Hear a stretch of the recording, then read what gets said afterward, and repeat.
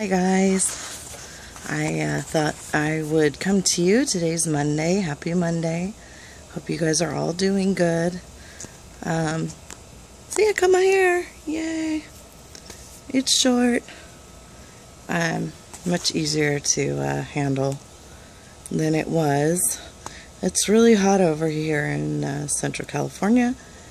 It is, I'm not sure, maybe in the it feels like it's high 80s right now, but it's gonna get hot. It might even be hotter than that. We definitely get weather up into the low hundreds quite often here. And I do a lot better in the summer than I do in the winter, so I can't complain. Anyway, what else is new? I went to the doctor last week. I got my back brace that she wants me to wear. And I also have a cervical collar that I'm supposed to wear. It's very uncomfortable, so I don't wear it all the time, but I have a lot of problems with the disc disease in my neck and my spine. So right now she has me using a lower back brace, but I may have to go to one that is more constricting, that goes up my back. But we're going to try this one out first. And so far, when I'm out and about having to go to the store or be on my feet for any length of time, I'm able to wear that, and it seems to be helping a little bit. But I've only had it for a few days, so we'll see. And let's see, what else? Oh, she did blood work to test me more in depth for RA, and those tests came back negative, which is good. And I think right now we're done with all the blood tests that we're going to do. My vitamin D level is still low, so I'm still having to take medication for that. Trying to get out into the sun more, but it's just bright. And I guess my eyes are sensitive. I tend to have my sunglasses on anytime I'm in the sun. Anyway, I'm in my backyard now. And let's see, what else? I had to do a ton of school supply shopping yesterday. The list that they gave out this year for school supplies is crazy. I have never in my life seen a list this long for school supplies.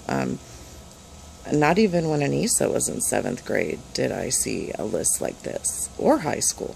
So I was really shocked. And this is for Lonnie, who's obviously going into is in 7th grade now. And I mean, they had you needed like 4 reams of paper, like 10 wire-bound notebooks, 4 multicolored highlighters. Then you had to get a pack of crayons, a pack of markers, pack of colored pencils. She needed like numerous index card packs, a USB flash drive, book covers, 3-inch binder. I mean, and the list goes on and on and on. Kleenex, computer paper. It was just unreal. It was a whole 8.5 by 11 sheet filled with mandatory items. So I'm a big couponer when I'm physically able to do it. I hate spending full price on things. And I did a lot of couponing yesterday in order to do most of that shopping. And I swear, we went to 3 different stores. We were gone for at least 3 hours. I felt like I was going to die when I got home. And we still are not done. I think we spent a good $60 so far. And I went cheap, the cheapest I could. And we still have to get her 3-inch binder and the book covers, because every single store we went to in town was sold out of book covers. So, yeah. So I still need to make a trip to the Dollar Tree. The Dollar Tree is a really good place to do couponing if you guys are interested in that kind of thing. They have a lot of products there that obviously are $1, and a lot of times in the Sunday papers you will get coupons for an item and there's no size restriction on it. So if the Dollar Tree carries it, you can use it there, and it's a $1 off coupon. Obviously you get it for free. And there's numerous items that I have coupons for right now that the Dollar Tree carries. So I am going to be planning a coupon haul and go there. It's just so much work. I cut out a bunch of coupons day before yesterday, and it takes me so long to go through and be able to cut them. I have to do little by little. But financially, it's really worth it. So I'm going to do that this week, and I need to organize my refrigerator and my pantry. Things are kind of really chaotic in there. So if I'm going to try to film a before and after and kind of show you guys what I did. I'm with 2 teenagers and a husband in the house. They're not the cleanest. They tend to throw things back. The pantry's really big, so there's lots of space for them to just toss it, and that's unfortunately what they do. So trying to get some new systems in place. It's been a long time since I've even had the drive to want to do that, to be honest. I would feel so crappy that, and then the times I would do it, they would turn around and ruin it, or like right after, so I would get really frustrated. And I gave up. For the last couple of years, I gave up. I literally just said, okay, I can't handle this anymore, you know, and they lived in what they lived in, and I would just, if I can explain to you guys how anal I am, it's really driven me nuts. I used to be the type of person who couldn't sit down and relax until my house was clean. I would get off work and be in my suit from work cleaning, and there were times that it was pretty normal for me not to get in my pajamas until 10 at night, because I would be up cooking, cleaning until about 10 at night. I never knew how to relax. And now that my body has, my thing's saying it's low. My battery's low.